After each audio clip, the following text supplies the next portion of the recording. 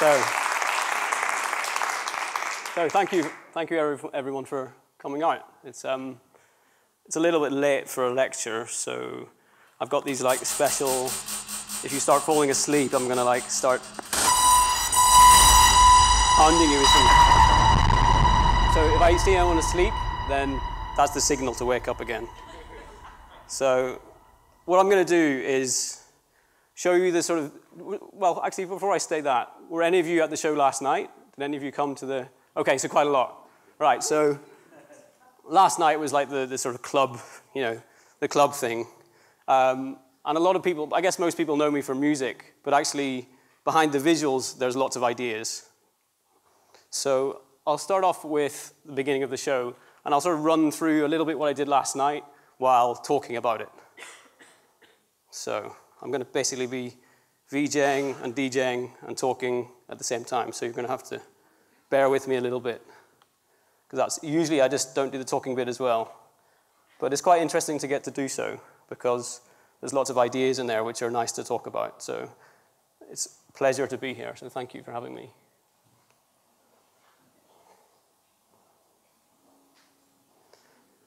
So usually I begin the show with this section about where things come from. So it starts off really before the physical universe is there. I wanted to start this universe timeline, but I was thinking about what can I show scientifically which is underlying nature. So what I do is I start with these forms, this is actually a visualization of Riemann's zeta function. So I'm not going to go into the maths of that, but the idea is that it's related to the prime numbers, and the prime numbers are the numbers which build all the other numbers.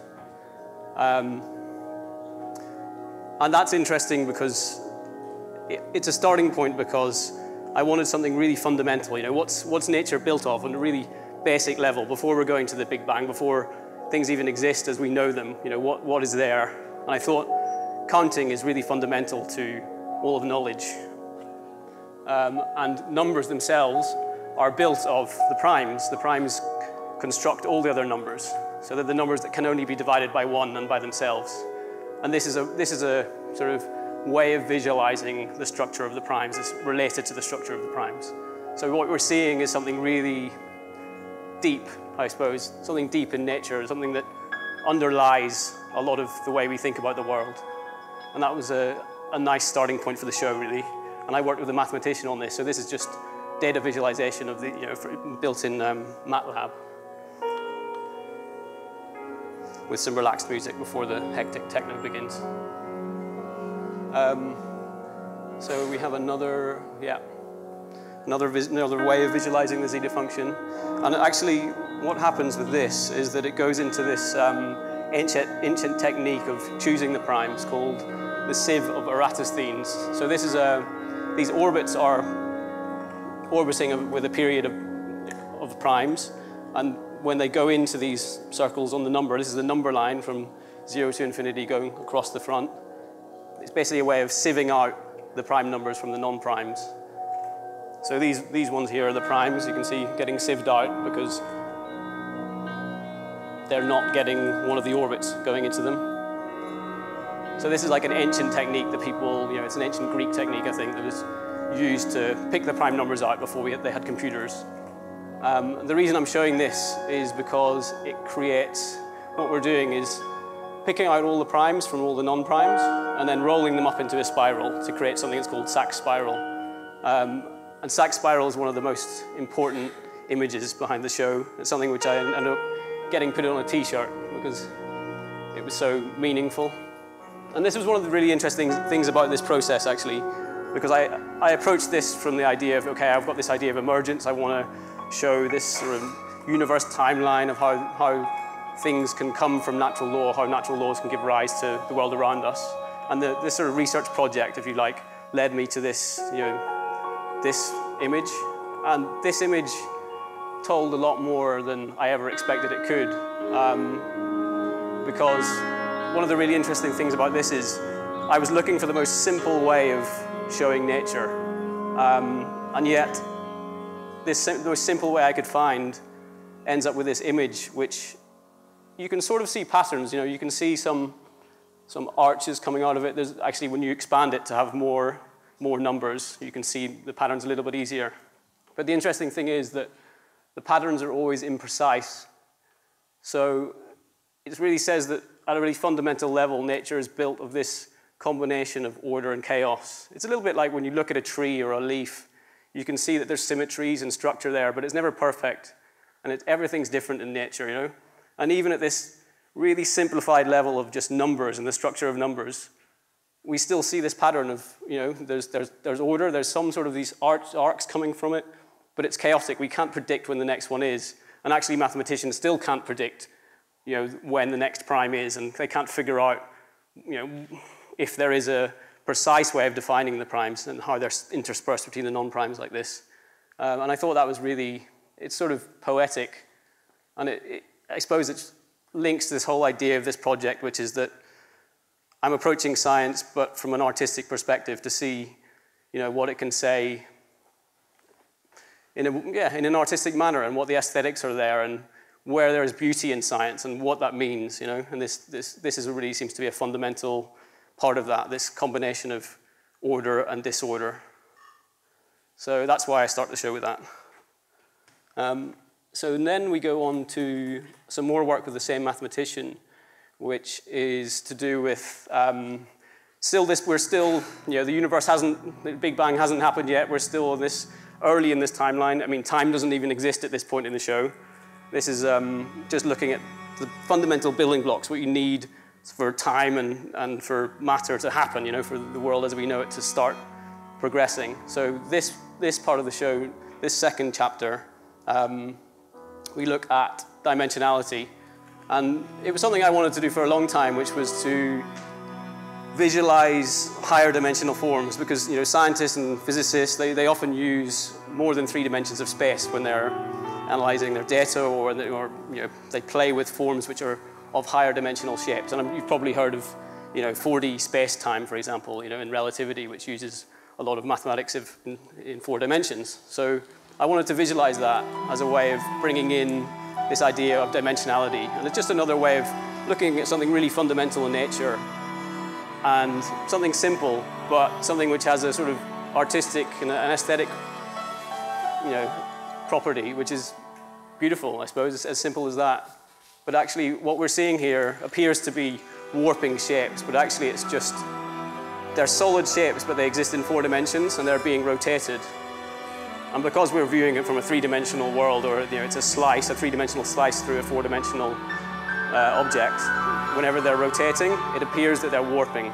So we're just seeing something beautiful and artistic which emerges from simple mathematics, really. And a mathematician who wanted to try this experiment with me. His name's Dugan Hammock. He's in California. So yeah, that's the hyper-shaped bit. I can't spend too long on, I could really get sucked in and spend too long on these things, and then we're not going to get through it. So there's actually, in case I do miss some things, there's a website called emergence.maxcooper.net, and that has all the chapters with, you know, some stills and videos and explanation written down. So if there's anything afterwards you're like, what did he say about that? Or you want to know more, then there's a website which has everything. So what's next? Okay, so the next chapter is something, again, a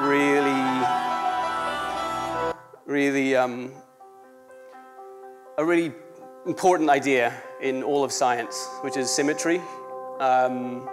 Symmetry is almost like another way of paraphrasing what natural law is. You know, it just says that if I pick up my beer and I drop it, it's going to fall to the floor and smash. And if I do it tomorrow, if I stand here tomorrow and I drop it as well, the same thing will happen.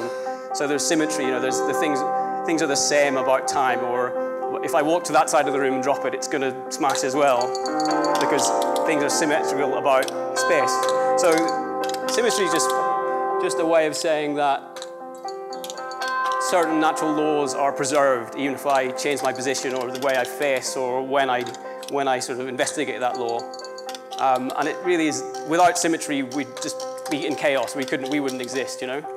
So this wasn't the visual side of this part wasn't the collaboration with a mathematician. It was just a collaboration with a visual, typical visual artist. And we just wanted to explore, different types of symmetries. We've got rotational symmetries, reflectional, transpositions, and then the music. I haven't really talked about the music yet, but I should explain a little bit about that. The music is really scored to the visual. So the way I approached most of this project was a bit like someone would, like someone who'd make a score to a movie. I mean, essentially, I've got a 90-minute show or a 2-hour show, and I know what I want in each part of the show, what the storyline is, and then I'm sort of writing music to fit the vibe. What sort of ideas. In this one, I knew I wanted lots of fast-changing, lots of different symmetries in this really complex sort of glitchy experience. So I made a track like that, and then I sent the track to the visual artist and explained, what briefed them and what I want. And this guy, Kevin McLaughlin, did this amazing, intense job with this one, of this super hyper-edited visual experience, which gets even more crazy. And actually, for the live show, I have lots of additional controls, so I can sort of glitch it up and make it way more extreme than what you see here. I'll see if I can do a little bit of that now while I'm chatting.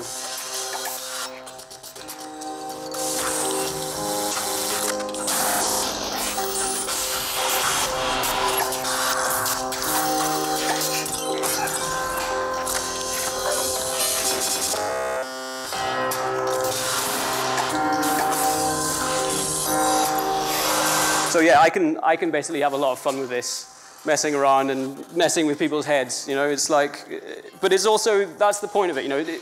The shows aren't supposed to be a science lecture. The live shows. People will come to see me because they might like my music and maybe they're interested in visuals. But I don't want to hammer the science too hard. It's supposed to be about making a powerful audiovisual experience that people can appreciate on whatever level they're interested in, really.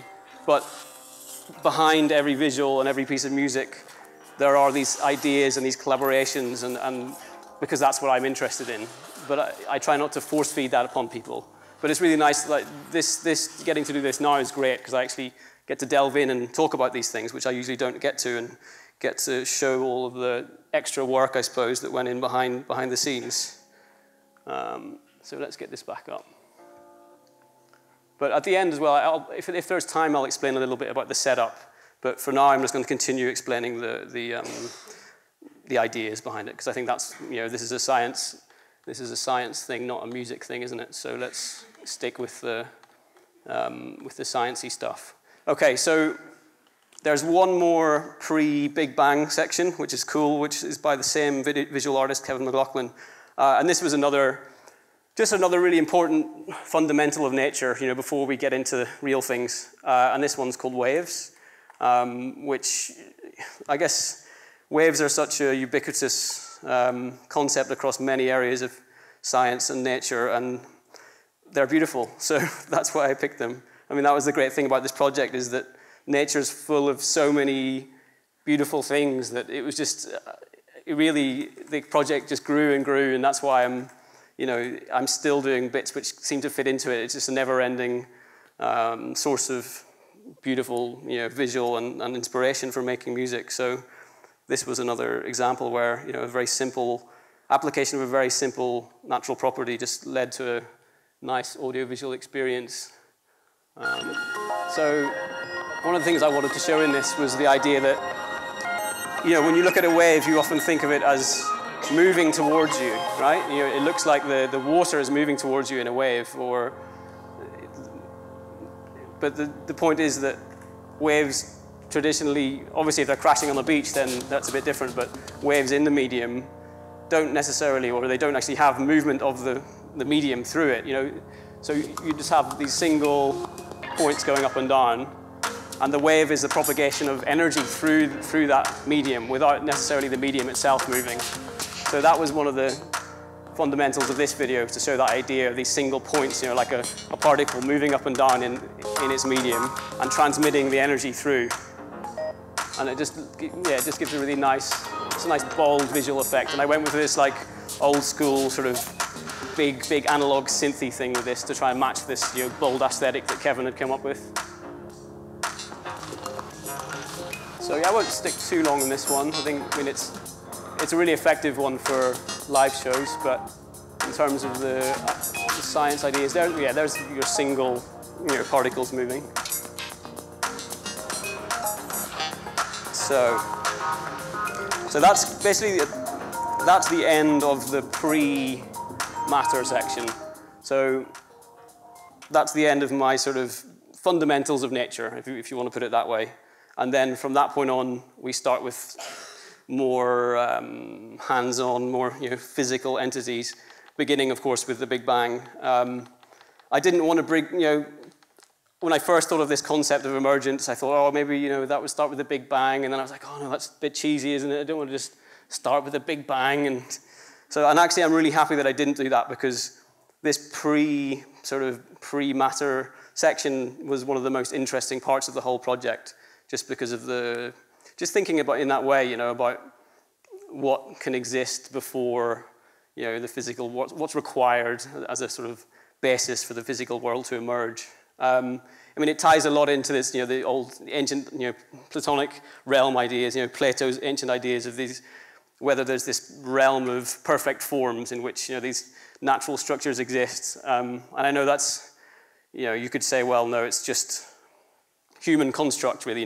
These ideas are, what I showed are more human constructs than they are anything really in nature, which is fine. People can come down either side on that argument. But either way, whichever side you come down, it was still an interesting, whether you see it as, our understanding of what gives rise to the world around us, or something that's real.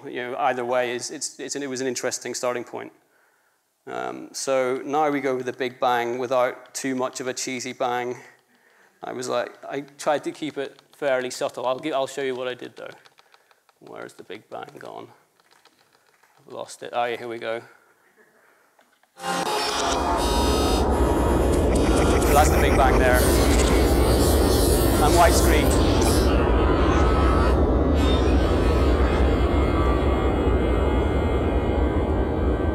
So, I mean, I guess at this stage I should apologize, because if there's any, I have a science background. I did computational biology. So I'm really interested in science in general. But this show is very much maximized artistic merit, or artistic license. There's many imprecisions, you could say, which I've used for just because it looks nice, so there's always that balance. So bearing that in mind, that was the Big Bang. Now we have this sea of protons, and the whole idea with this was just to try and show the action of gravity. Really, this was what emerges from the action of gravity. I mean, every chapter is showing a different facet of emergence, I suppose. Looking at a different property of nature or a different process, and then what that can give rise to. So in this case, we have gravity just acting on this sea of protons and tiny inconsistencies in the density of the protons in the early universe. And the slightly denser regions have slightly more gravity, and they pull the other protons towards them, and it all starts amassing in the middle.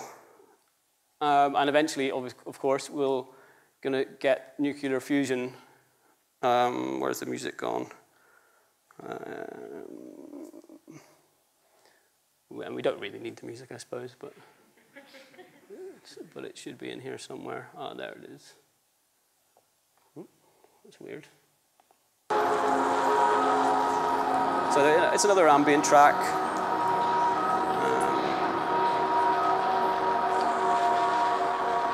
And it's just, the artist was a guy from the States, and yeah, he did a really beautiful job of just taking a really simple idea of just the action of gravity to create a star. And I won't play the whole thing because it takes a while, but it sort of gets fairly epic. I'm going to fast forward it a bit. So it keeps on pulling, and then we get the seed, this star starting to grow in the middle. Here we go. And eventually this first star, nuclear fusion begins proper, and we get this first star bursting into life, and the music gets all intense, and, here we And I wanted to continue the story and not just have the star, but actually have the star, the first star, continue, the action of gravity continue until eventually it takes on so much mass that it collapses under its own weight to form a black hole. So that was how this part progresses.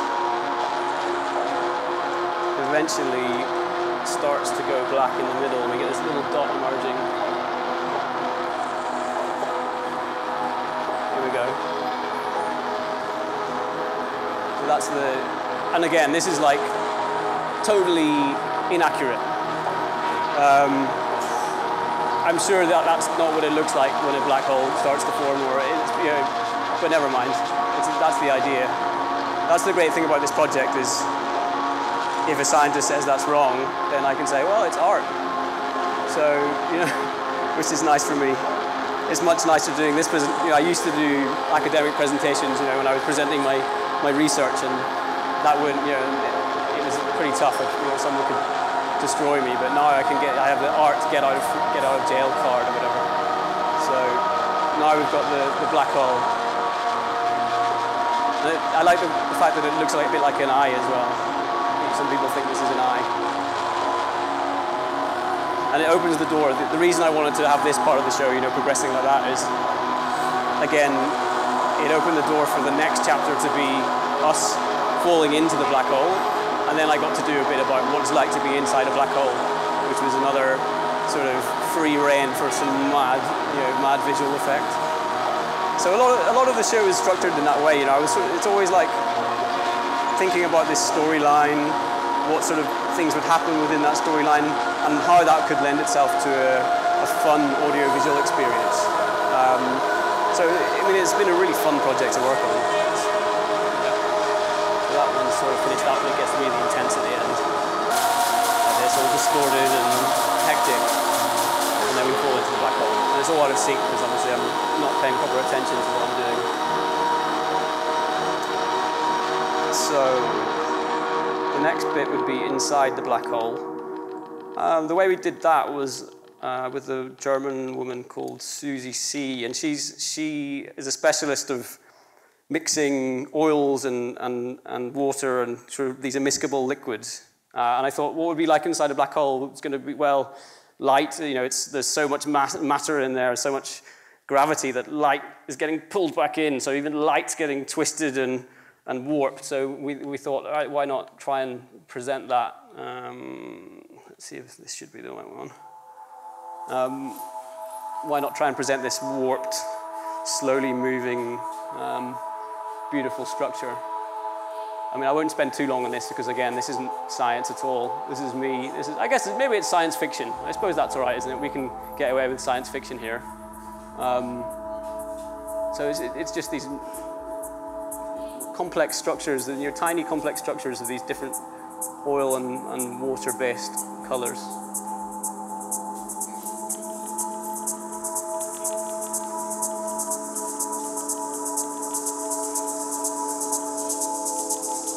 The other thing I'll have to be careful of is that it's not actually in perfect order in here. I sort of, with the show, I have lots of different, sometimes I play shows, like a live show, to a sit-down audience like this, where I'm actually not talking, but actually just playing the whole show. And in those situations, I'll play much more of the ambient parts, and so I have lots of ways of structuring things in the system. I have one laptop does the audio, and one laptop does the visual. And all the controls do both, so that I can sort of more or less jam with the visual, jam with the audio, and the visual happens in sync. But I have lots of different options in terms of what track and how to edit it, and do lots of live effects with the visual and edit the audio, so that there's a sort of live element where I'm interacting with people and trying to make it fit. I mean, last night, for example, it was a sort of quite a party type atmosphere. So it was a bit more intense, whereas sometimes I'll play the same storyline, but with a much more relaxed sort of feel. So this is the nice work by Susie C, this Berlin-based, with her she has these secret recipes of immiscible liquids, which I had to swear I wouldn't tell anyone what she was doing. I can't remember, so she's safe.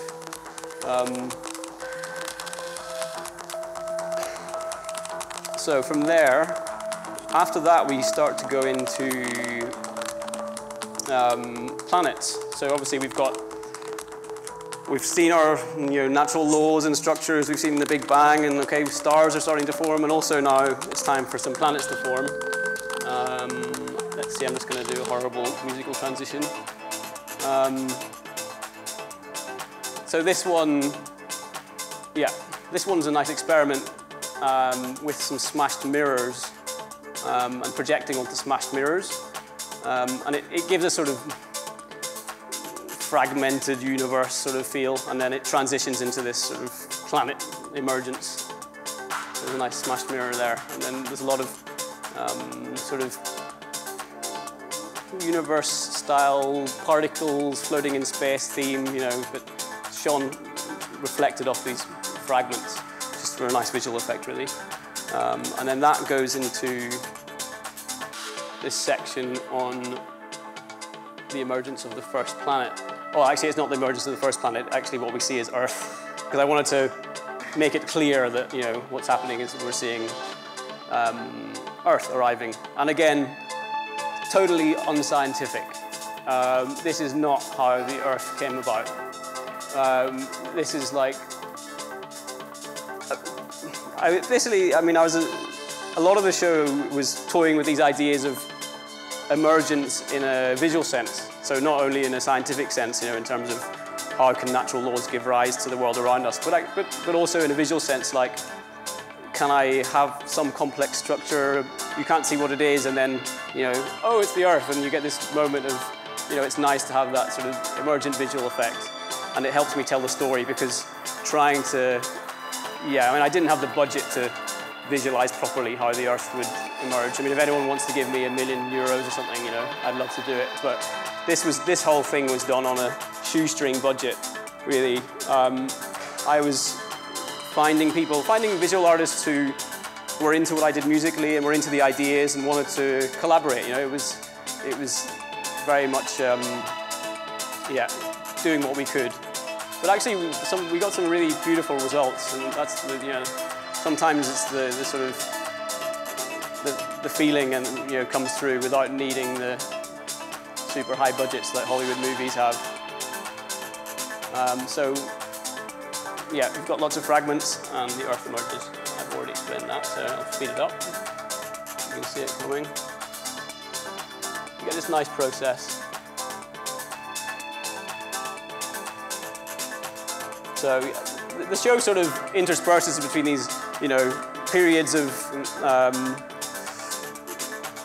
using, maximum artistic sort of license, and then going back and forth between some real data, some hand-drawn things. It's really that sort of boundary between, sciences and arts and music. It's very much in the middle.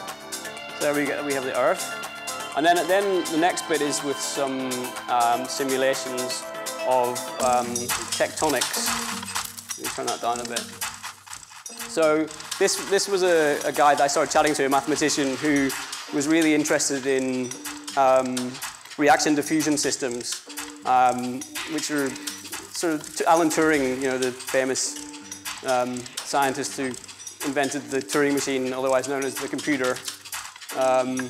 Was really into, another part of his work was on these systems of diffusion and how chemicals could diffuse and react at the same time and create these quite biological, like camel stripes, for example. And this mathematician's really into these sorts of systems. So what we wanted to do was, what I collaborated with him, or asked him if we could do, would be to make this sort of alien landscape. This is a part of the show. I wanted to show some sort of imaginary geological processes. So it's not based on any real geological processes. It's based on principles underlying, fluid dynamics and the mathematics behind real geological processes, but presented in an artistic manner, as much of the show is. And it just gives a nice, strange, warping effect. And he intersperses between these smooth white and these jagged black forms, and it sort of undulates. So that was a nice addition to the show.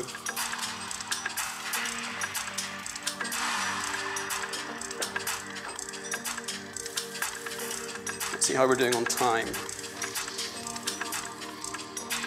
Okay. So I'll have to be fairly quick. This is a lot of content. So, plate tectonics. Then that sets the stage for the beginning of life, I suppose. This was another interesting part of the show where I wanted to show proto-life, right? So how the first cell-like structures could emerge. And the way we actually did this rather than using some mathematical model or just an artistic model or artistic interpretation. We actually used this is real immiscible liquids. So we've got oils and waters. In a tiny, this is like in a little teapot, sort of like a little coffee mug sized mixture. So super zoomed in. And then it was actually a ferrofluid, so the oil part was partially magnetic. So that whenever we sent a magnetic field through it, it would produce these weird, slightly jaggedy forms like that. That's the result of the magnetic fields. Again, that's not particularly relevant to this part of the story. It just gave a nice visual effect. But the really relevant thing here is that what you're seeing is what happens when oils and liquids, immiscible, hydrophobic and hydrophilic liquids are forced together in one space, is that naturally the oils naturally form these cells, right? These little particles. And that's all to do with, well, the charged nature of water and hydrogen bonds, and then the non-charged nature of fats and oils, and how the two natural forces cause them to stop mixing and to form these little cells. And actually, our cell membranes are a product of exactly the same process. Our cell membranes are lipid membranes, so they stay in a membrane around this, water, the watery interior and a watery exterior, and it's the same forces that are creating these cells on the video are exactly the same forces which create the real cell membranes and real cells in biology. The only difference is that these ones are oil-filled. They're not. They don't have they're not like a lipid membrane where you've got water on both sides. These are. So it's not exactly the same. Obviously, we couldn't really create protocells in our little teacup, but it's a sort of fairly honest representation of the processes involved. So I thought that was a good way of bringing this idea of proto-life and cell formation into the show.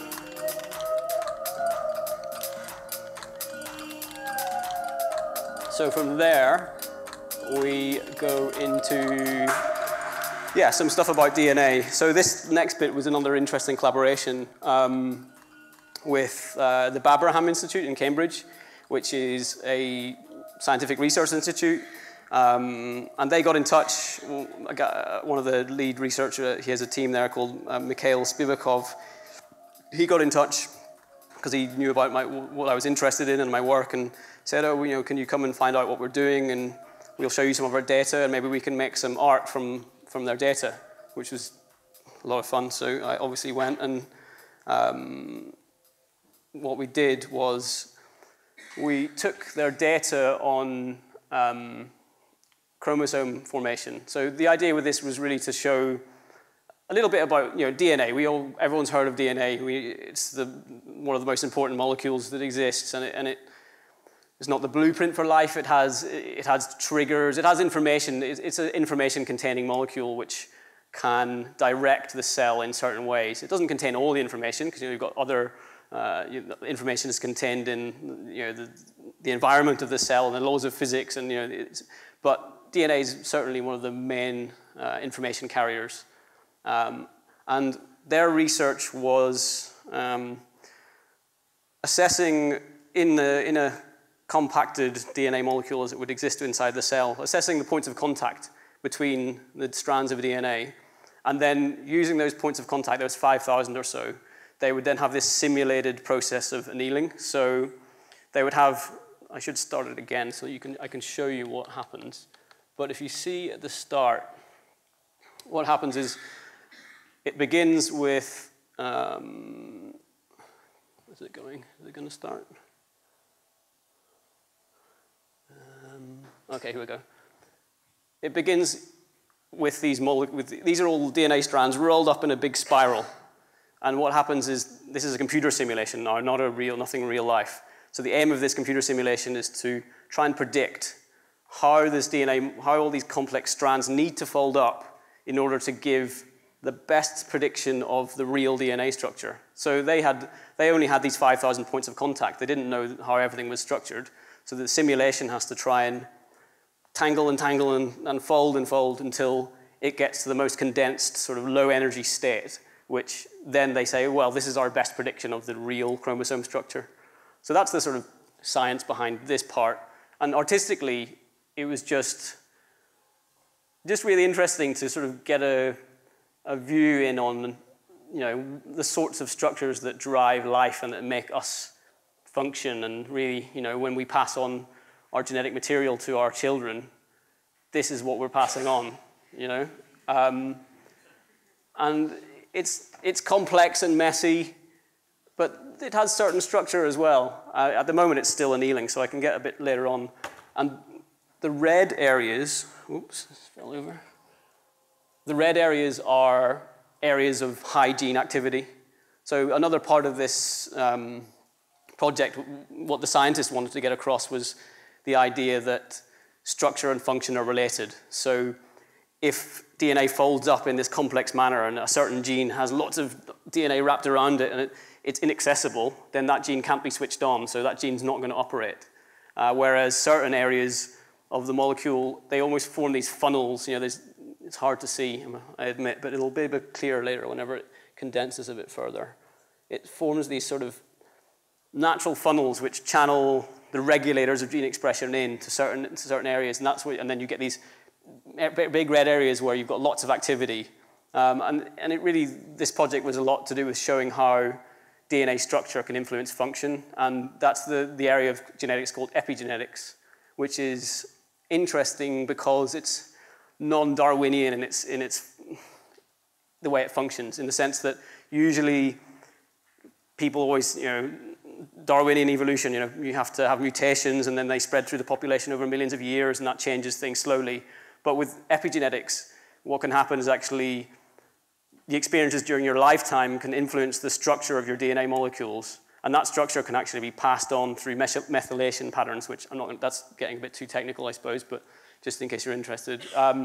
The idea is that experiences during your lifetime can influence the structure of your DNA molecules like this, and that you can then pass on that information of that structure to your children, and that can influence how they are genetically as well. So it can be like a heritable trait which that can occur over one generation, which was unheard of, according to Darwinian evolution, and had a lot of resistance in genetics fields because it was a sort of, it was going against this sort of much admired idea.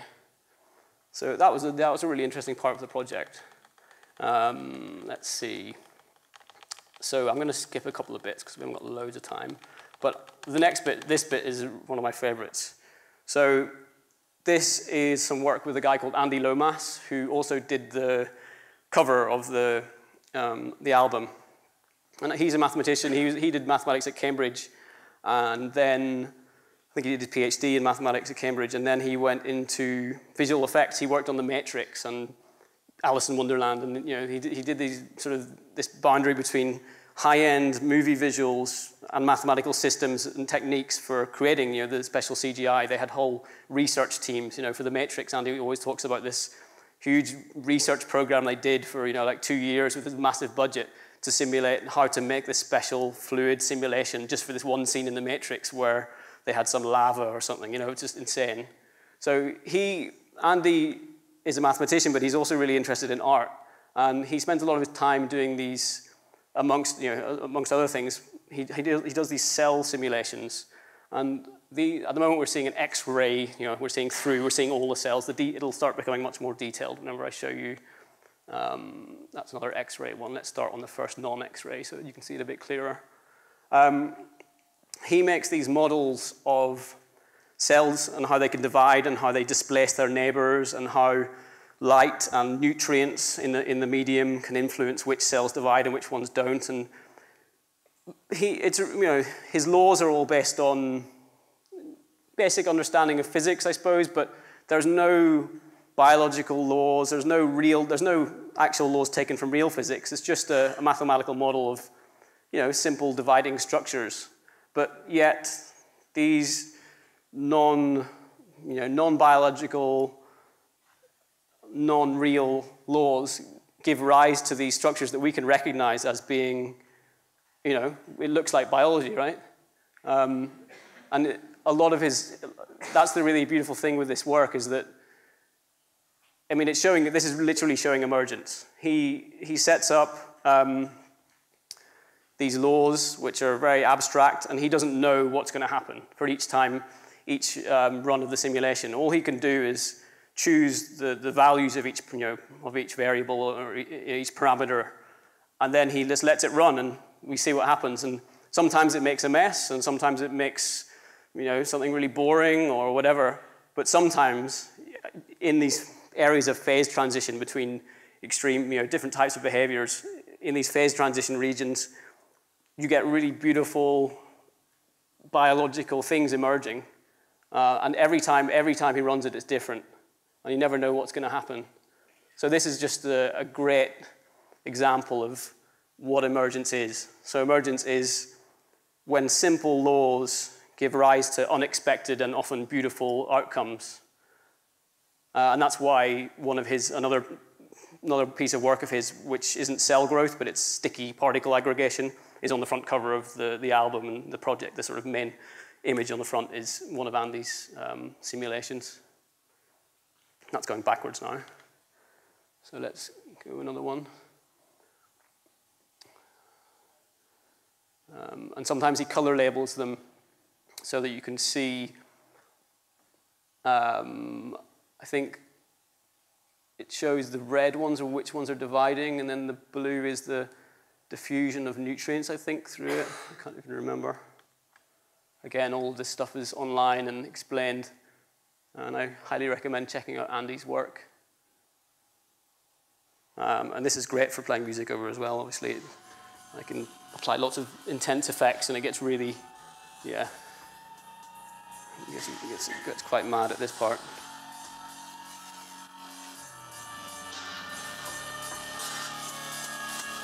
I never get tired of looking at his work. It just has something very hypnotic about it, we can sort of see it's almost like the emergence and the fact that it links to nature sort of appeals to us very fundamentally.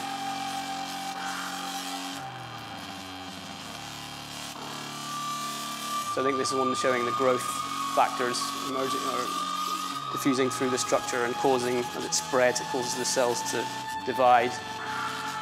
I also think this is one where he had two different cell types, so sometimes he'll have slightly different parameters in one half than the other, and you can see that it's almost like one bacterial colony, it's devouring the other one now. You can see it.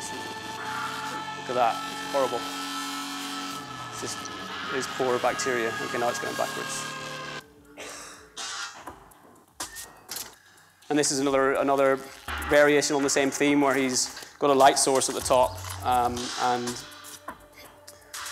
the cells they grow in response to a light source. So they're you get these natural, fern-like, tree-like structures emerging from this mathematical model. And some glitchy music to go with it.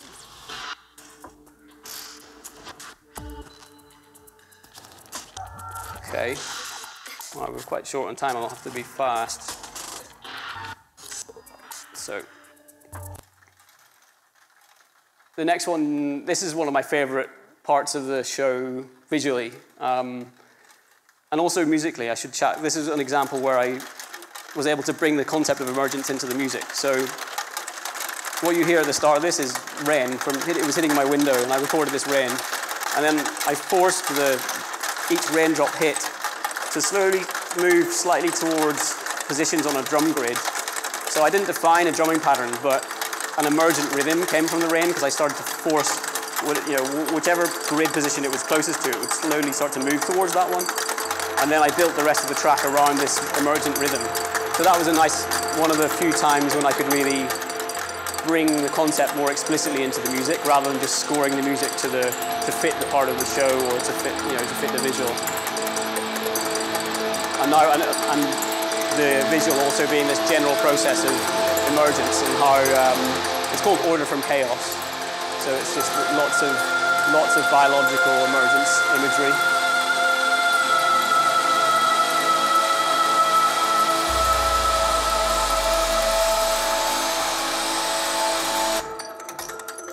And I like the juxtaposition. It was really interesting working partly with mathematicians, partly with with real science data, partly with visual artists who would draw, or Maxime Cosseret, who did this, who is a computational visual artist, but he's got a very humanized, hand-drawn approach combined with these very computational approaches. It's a really nice balance that he found.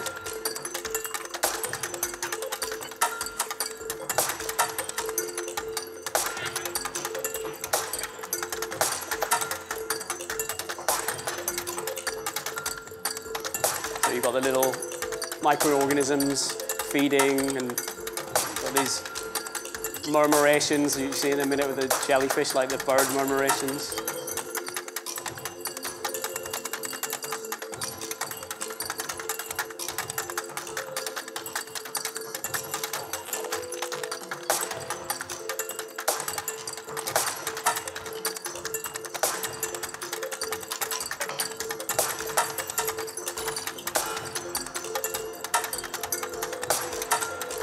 I love this bit, I was just waiting for that. Just like this lovely, detailed cellular form. Not based on any real cellular form, just inspired by biological imagery and biological processes. And this is like the murmurations, you see when birds are flocking. Again, you get these beautiful flocking patterns of birds, and that is an emergent process. It's something the birds don't know about that pattern, or why that they're doing something beautiful. They're just responding to rules and behavioral patterns, and when we look at it, we see something, art coming from these, what can be simple natural processes. And that's really, the whole show is really hinged on that, just this idea that that nature is full of art inherently.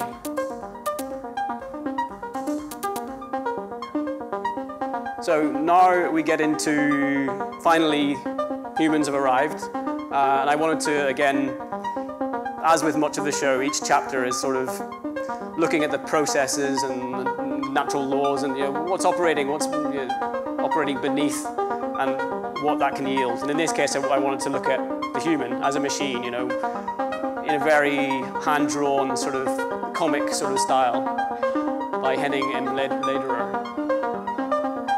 So it goes into, it's called the human machine, and it goes into these, I'll fast forward it, but you've got like the lungs, with the fire and pumps, it's like this, and the circulatory system, the heart pumping the blood around. It's just a fun way of, showing the way humans work using all these cogs and machines. So I won't stay on that too long. The next part of the show I did was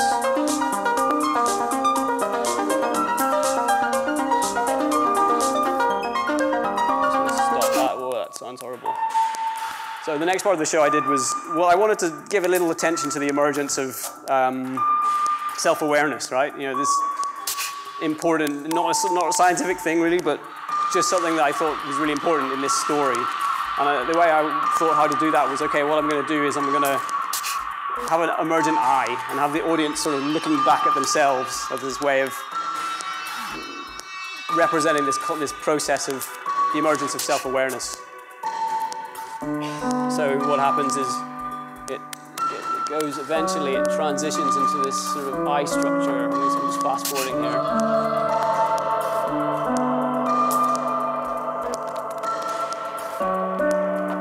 And then this is the last sort of nice bit. I wanted to go a little bit, not dystopian, but I wanted to bring in some more modern, you know, the trials of modern life into the show a little bit.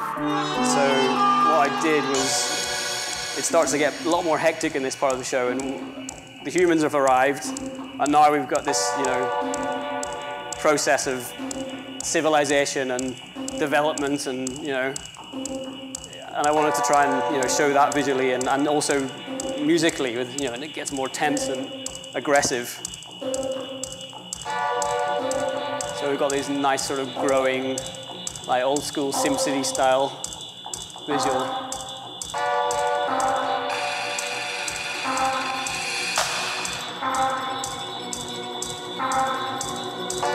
And then this goes into sort of the emergence of, well, human replication. So we've got a little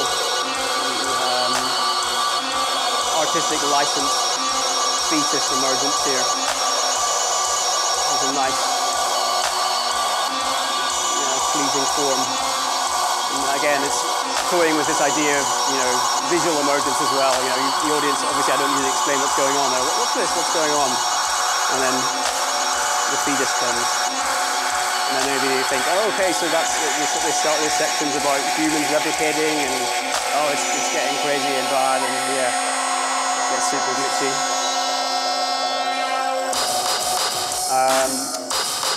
And then it gets more.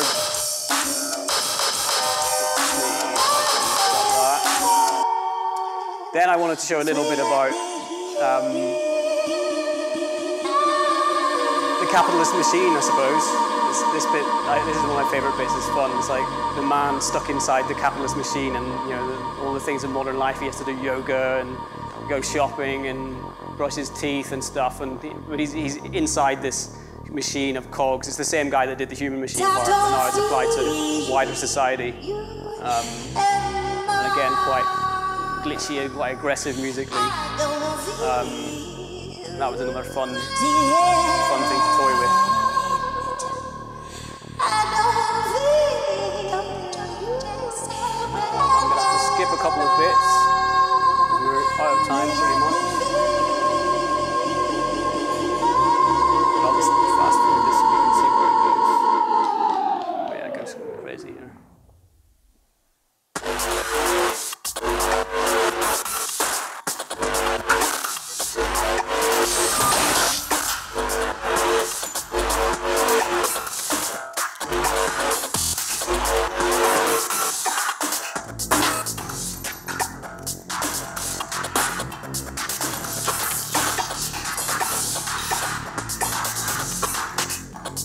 Anyway, you get the idea. He's in the machine, there's all the cogs and the financial system, and he goes shopping, but he's stuck in there, right? He's just another part of the system.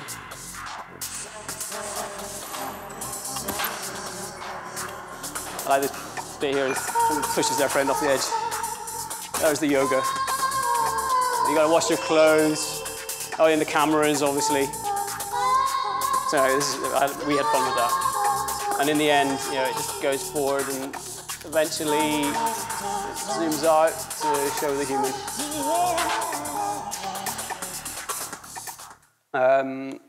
There's just a couple of more little bits to show. Again, so now this timeline narrative continues. You know, we started off with this pre-Big Bang, and then we went into this early universe, and then early life, and there was actually an evolution section which I had to skip out to some extent because we've run out of time. But this was now going further into the future, and this guy really went to town on this story. He really built this masterpiece of, you know, storytelling, and he created this before the U.S. election, and it features a lot of Trump warmongering, which was quite prophetic of the artist R.C. Axon, who created this. So I'll just show a little tiny bit of it. So again, this is really veering away from the really sort of science angles and veering more into social commentary and emergence in that sense. And yeah, I thought that was a nice way. It was just a nice way of grounding the project, because a lot of the time when people come to the live show, right, I don't get to stand up and explain what's happening. So it makes it it grounds things whenever I can show that simple progression. The start is very abstract, then you have lots of universe, star stuff, then you have lots of life cell things, and then you have human structures and cities, and people can see that narrative quite clearly. And then they can link that in with emergence. Oh, it makes sense. The whole thing you can get the gist of what the show's about. So these parts sort of ground it in that sense that they show that emergent process, even though this is not strictly a scientific idea. This is just, this is storytelling. So this robot, this is about the emergence of altruism. And this robot sort of decides to help another robot, and Donald Trump doesn't like it. Although it's not Donald Trump. I might get put in prison or something when I go to the States, so don't worry about that. It's someone who looks a bit like that.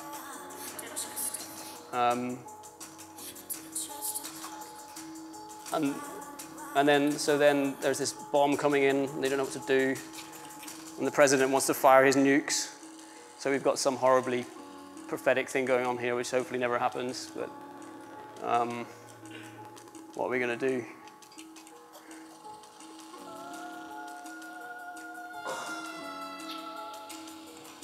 So they go to war.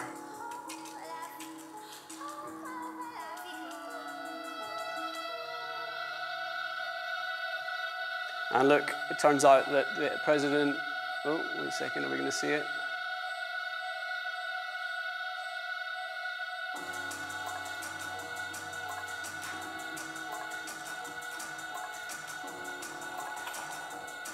Don't do it. But no, look, the president is an alien. Not again. And he presses the button. So you go, that's what's going to happen. But don't worry, the friendly robot saves the day, sort of. So then, really, that's getting towards the end of the show. There was just two more little bits, which the first of which was, let's see if I can get that. The first of which was really just looking at sort of future, past, distant future, and these sort of like strange life forms in the forest, and this more utopian sort of association of nature and life, I suppose, and empty cities. So that's this sort of abstracted future part, and then it finishes with Unbounded, which was I wanted a way of sort of having a non-ending ending. So I gave a visual artist the task of, can you make something, can you show infinity, without using, I didn't want to use normal fractals because normal fractals are so overused visually. So this is the end of the album and the end of the visual story in an infinite zoom, but sort of warping, unusual and infinite zoom, and sort of ambient music to lead out, just as a way of leaving the story open-ended. And I didn't want to have some sort of strict ending to it. But yeah, I think we're pretty much, I better stop now because otherwise there's not going to be much time for questions. So that's how it ends, and some nice music.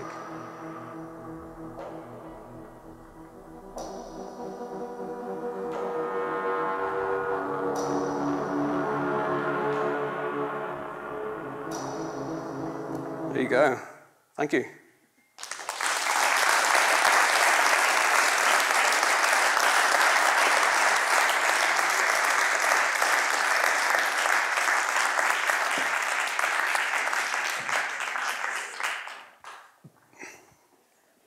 Thank you for wading through that. It definitely went longer than I expected. Not much longer, so that's good. Are there any questions for Max? Yes.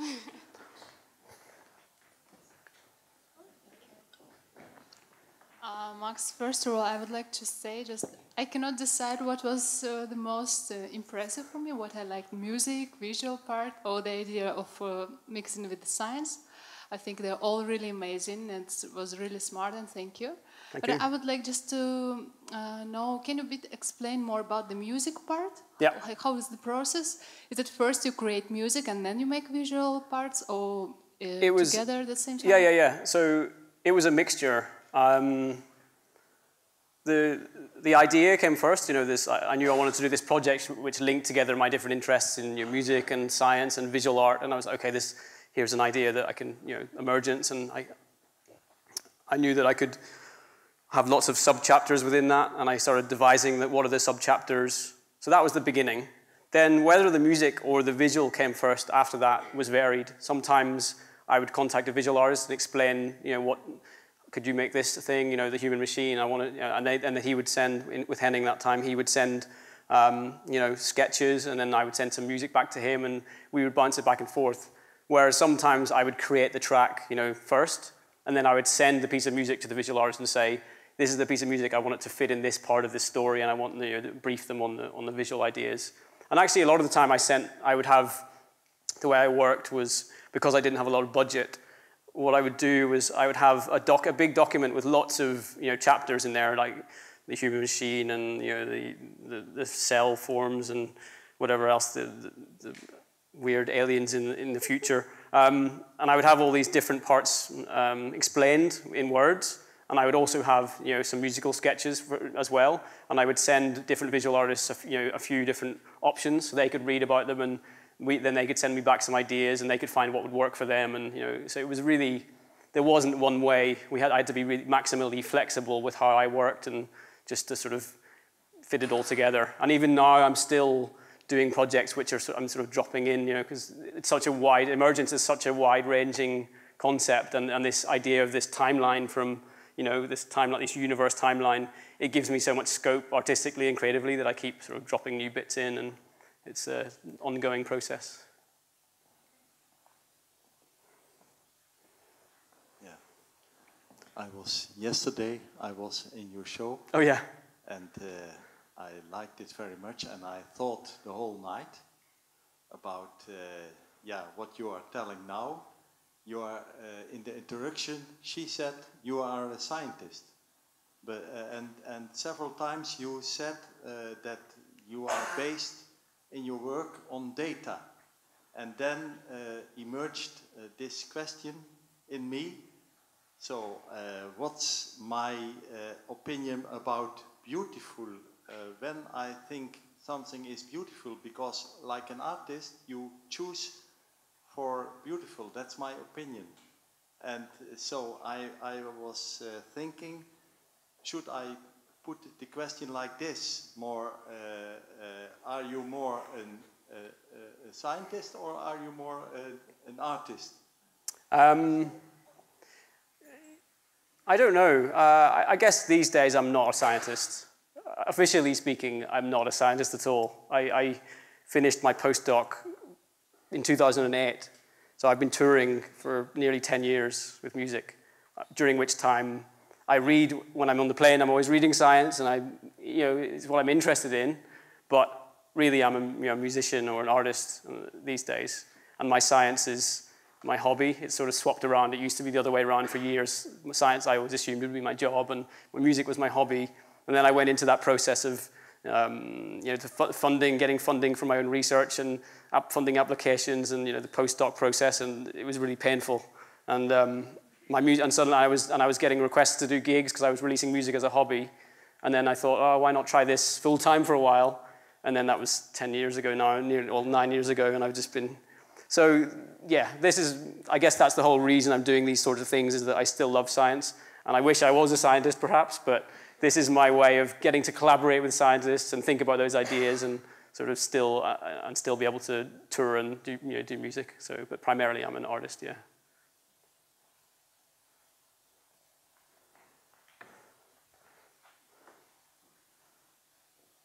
Max, thank you for the story of life. Really cool.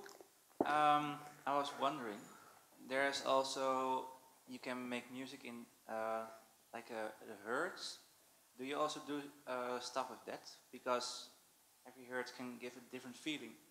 Also a way of science, right? Sorry, what was that? The hertz? Yeah, what were you saying? Mm-hmm. Can you repeat the question, please? Are you also using different hertz for different... You mean the tuning, when you tune to... Yeah, I don't... Make music. You mean the different tuning regime, this 432 hertz or whatever it is? Yeah. Yeah, I mean, I've read into that and I don't think there's any real basis for it. You know, the idea is that you can sort of tune things to fit more in line with natural frequencies or something like that, but for me, I've done some reading around that and it just stunk of sort of pseudoscience. Yeah, as far as I'm concerned, I haven't seen anything that convinced me that that was legitimate. Yeah. Sorry, that really harsh answer. I apologize. No, I think that's the thing, like, I guess I come from a scientific background, so, and especially doing what I do, it's very unusual, perhaps, and I'm doing my own things, which other people could say, oh, that's nonsense, you know, so there's always, it's really hard to, you just have to, I think for me anyway, whenever I look at these things, I'm always just trying to find the source, you know, what's the source, what's the evidence for this, and I still approach that from a quite hard-edged sort of sciencey background, and if something comes from some weird research institution funded by itself, you know, publishing its own research and peer reviewing by the friend, you know, then I just generally I'll ignore it. But that's bad because the thing is, for every 100, you know, in those areas of really extreme ideas, some of them will be legitimate and that becomes the next thing, you know. So it's really hard to know how to judge these things, especially in the current. I mean, that ties into the whole idea, this sort of facts idea around this festival, isn't it? This, you know, the tagline is about no facts, no future, right? And it's how do you define what a fact is, and you know, that was one example where I decided I wasn't going to go for it, but I could certainly be wrong.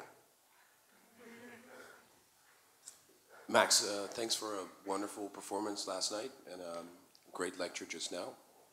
I was wondering if you could tell a little bit more about the equipment that you use on stage and how the actual performance comes about. Yeah, certainly. Yeah, I sometimes would do that earlier, but I didn't have a chance. So obviously I worked with lots of different visual artists. So sometimes when you go and see a visual show, people will be using live generative visuals where they're actually creating the visual, generating the whole, what you see live, and they can control all sorts of parameters. It generally looks a bit more lo-fi, but it's super tightly synced to the music.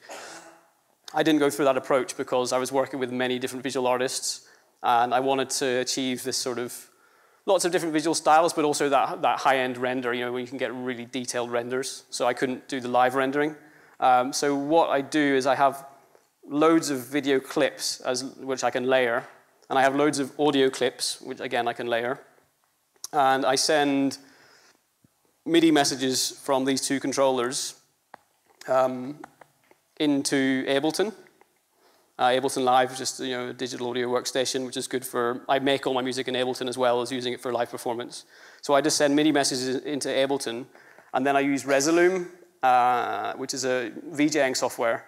And there's special Max for Live, there's plugins for Ableton which allow you to sync audio clips to video clips, and also allow you to, I spent a long time, one of the main things I spent a long time on was figuring out how to make changes in the video which seem to fit with changes in the audio. So, for example, if I'm using a filter and I'm filtering in a sound and it's slowly coming in, how can I have the filter value, you've got one here, I wonder if I can actually show it. How can I have the filter value synced with a visual effect which seems to fit? So I actually spent a lot of time having to work with sort of ratio maps, I suppose. So if you've got a straight line of a filter, frequency change, what sort of curve do I need on a particular visual effect to make it sort of feel right and look right? So I spent a lot of time, there's loads of faffing around in Ableton, getting the right feel. And once I have that, I have a whole suite of effects. So I can just jam with the visuals, with the audio, and all the controls then feed through to the visuals as well. So basically, I can have a very compact system which I can tour with and control both at the same time. And there's only a few controls which only do the audio or only do the video, but mostly it's just a homemade sort of interface. But this software is, readily it's out there, and it's actually not that difficult because I hadn't done much with the visuals before. So coming from just using Ableton to learning Resolume's quite similar to Ableton in its sort of flow and the way it's set up. And these mapping devices allow you to, basically I've got all my audio in clips in this grid, and the same grid maps to the visual clips. So I can, all I've got to do is place the clips in the right position, and the two grids match up. If I trigger that one gets triggered in parallel. So it's a really nice way of being able to trigger both at the same time. And then there's lots of, like I was talking about, lots of filter sweeps and glitchy effects. And I guess were you at the show? I guess I spent a lot of time messing around with these sort of things, which, yeah. So it's a pretty simple, out-of-the-box type system, but just requires some time to set it up, get your own, I guess, what you like visually and what you like in terms of what sort of controls you want to have in your audio setup and how you want the two to interrelate. I hope that answers it a little bit.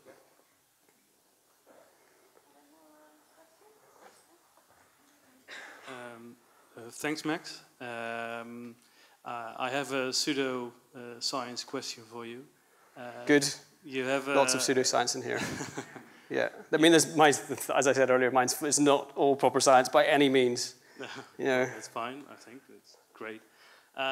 You've thought a lot about emergence, of course. I do as well, and I'm a little bit struggling with the thought of living in a simulation. And I'm curious, what is your thought about that? Well, it's a fun idea. It's a nice argument, right? If there's going to be more simulations than real ones, so we're going to be in the simulation. But no, it's fun, but it's one of those ideas which I think when you sort of, if you put your sensible hat on, you say, oh, it's probably not true. I think, yeah, there's an argument that you would need such a big computer to simulate what's going on, then it sort of becomes inefficient to some extent. It becomes unreasonable to achieve, unless you can, compress things a lot. And there are, I saw there was some paper, every so often a paper pops up, doesn't it? And someone's got some new evidence as to why we're in a simulation. I saw there was only one a couple of weeks ago. Yeah, it's fun, but I think that's what it is.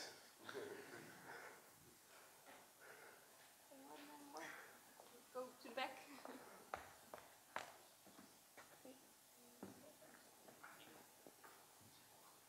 Hi, Max. Hi. Thank you for your amazing work. Super inspiring.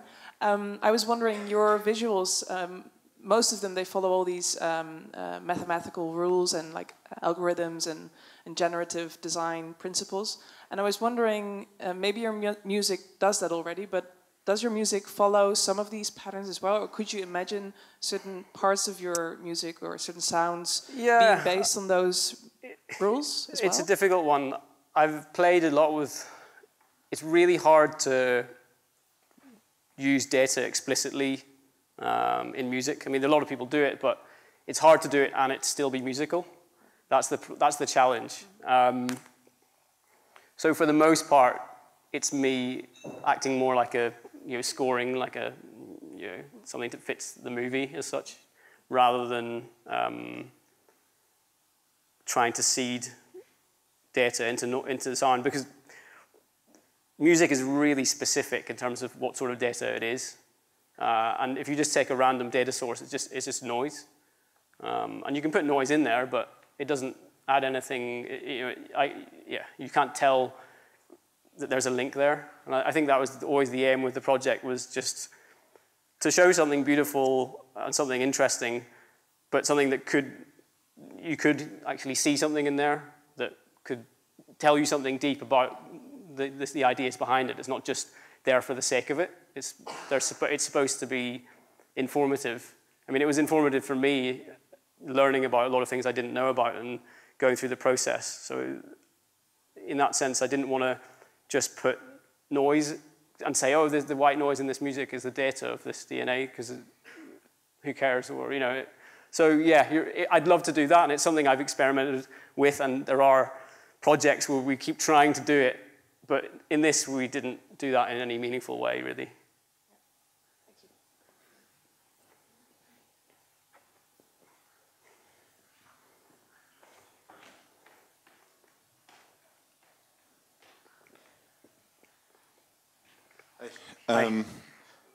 You mentioned that for you, science is also like a hobby. So you're showing us also just as something you like to create together with your music. I really enjoy the music as such, and the visualizations are, when it comes to science background, it's also fascinating. Are you also trying to use these visualizations to inspire people, or to inspire a generation to become more interested in what you are showing? I mean, I would like it if that did happen, but maybe I'm a bit more selfish than that, you know? It's sort of like, I get so much happiness from working with these, you know, talking to scientists and looking, you know, working with the ideas and just looking at, you know, their data and thinking of how you can present it artistically. I get so much enjoyment from that. I'd probably be lying if I said I was doing it for the sake of, you know, education. But that said, yeah, I hope that it makes people think about something maybe they hadn't thought about before, or it encourages people to be interested in science, for sure. I mean, it's really important that science is presented in different ways, because often it can be, I mean, the way I learned science at school was pretty dull. And there's so many amazing, mind-blowing things in there, you know? And yeah, I definitely want to encourage, you know, people to learn about that stuff, because yeah, it's really fun. So I hope it does have that effect, yeah. Even though it wasn't designed to be like that, but for sure, yeah, I would like to encourage it. It's a quick trigger. Don't have to explain everything. Yeah, and that's the way it's presented generally. I don't, like I said earlier, I don't try and force feed the science angle. It's more just showing something that looks interesting and sounds interesting maybe, and just the information's all there if people want to find out more, but I don't want to force them to do that. It's something that just maybe to spark some curiosity. That's, yeah, definitely the aim. More questions? Yeah.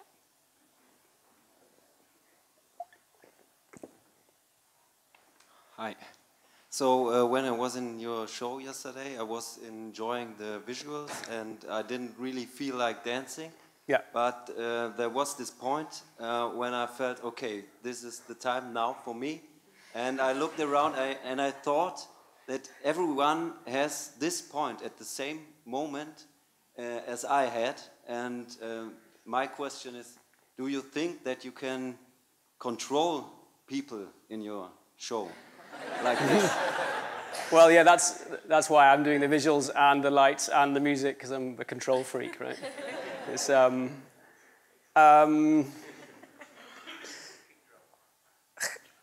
I don't know if it's so much control. It's the way I approach it is always a two-way conversation. So I sometimes, you know, for example, if I turned up to play the show here for us sitting down, it wouldn't be nearly as intense and as dancey as it was last night. There has to be the two-way conversation between me and the audience. And actually, you know, my background musically was, I used to DJ, I still DJ sometimes, but I did that for a long time, and really the key with that is just trying to interact with people and trying to understand what they like and what you like, and, you know, so I don't want to force things on people too much. It's always a halfway. If anything, I force the glitchy stuff on people, and they put up with it, and then they wait for the next bit where they can dance more easily. So that's the usual conversation. Yeah. I hope that answers enough.